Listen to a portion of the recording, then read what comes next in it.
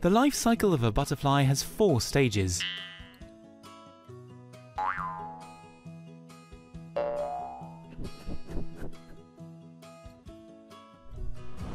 It all begins when a female butterfly lays her eggs.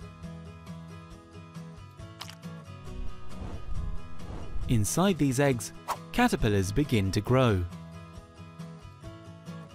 Once an egg is ready, it hatches and out comes a larva, also known as a caterpillar. The caterpillar leaves its egg behind, finds a leaf and starts eating and eating and eating. You might have seen a caterpillar in a garden munching away. As a caterpillar grows, its skin becomes too tight for its growing body. The caterpillar sheds this old skin because underneath there is a new, bigger skin, which is much more comfortable. This process of shedding skin is called molting.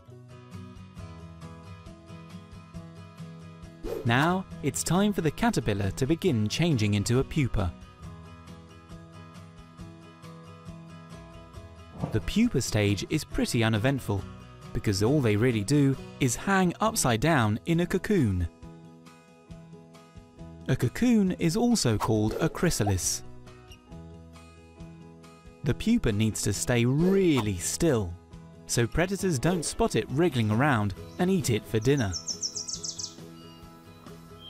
This is the stage where the caterpillar begins to grow its wings.